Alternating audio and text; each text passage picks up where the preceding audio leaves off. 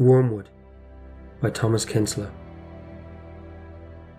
I have dreamt it again, standing suddenly still, in a thicket, among wet trees, stunned, minutely shuddering, hearing a wooden echo escape.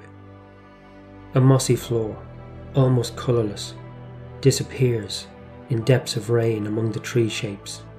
I am straining, tasting that echo a second longer. If I can hold it, familiar if I can hold it. A black tree with a double trunk, two trees, grown into one, throws up its blurred branches.